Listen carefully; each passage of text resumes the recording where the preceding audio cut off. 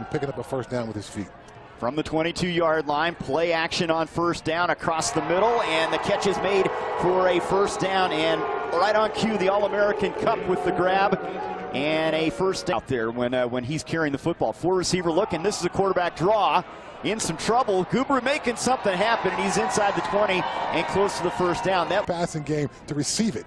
Four-receiver look this time. Gubru puts one into a tight spot. Do at the wide receiver position, you cannot just double team him and take him away. And Kupp now a record holder after that grab, and they go to Kupp again inside the 20-yard line. And not this asset, not just to this Eagles football program, but the entire university and community as well. Gubru with time in the pocket, back in the end zone. He's looking for Kupp there. And Micah Keels on the coverage, and there's a flag thrown in the back portion of that end zone on that play.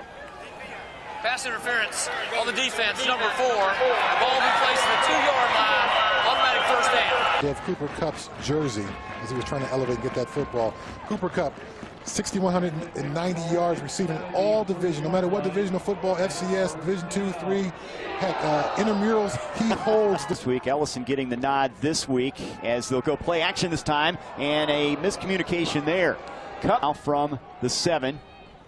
They go end around, get it to Splendorio, and the Spiders shut it down. A 9 of 11 through the air, 74 yards and a touchdown, looking on a 3rd and 2, and he's intercepted.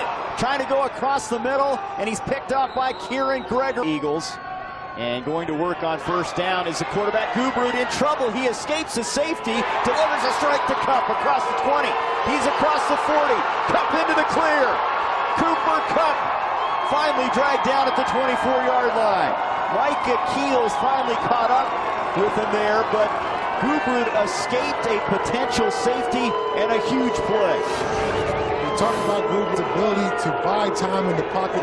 This time escapes almost a sure safety, but keeps his eyes downfield and finds his number 1 guy, Cooper Kupp. And then after that, Cooper Kupp just uses his legs and picks up a huge gain. Such a first half turning play. He's got him in the red zone now, 2nd down.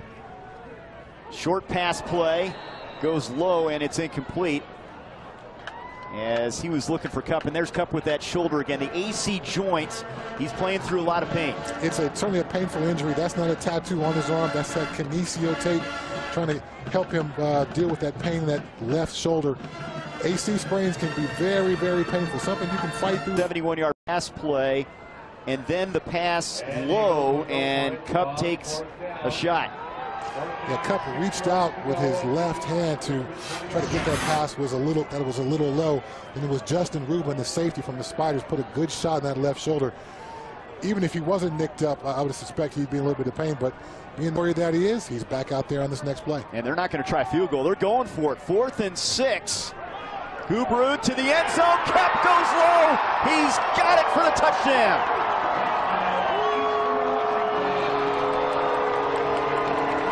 15th of the season, fighting through the left shoulder injury, the 71-yard pass reception, and then the catch to make it 13-0. This is nothing new for the faithful. He did this last week, got knocked out the game, came back in the game and caught a touchdown the next play. He does it again 2 weeks in a row. The legend of Cooper Kupp just keeps growing and growing. 9. Gubru 11 of 17 through the air. Steps up in the pocket, throws on the run, and it's knocked away, intended for Kupp. And a good play made there from Williams, Virginia.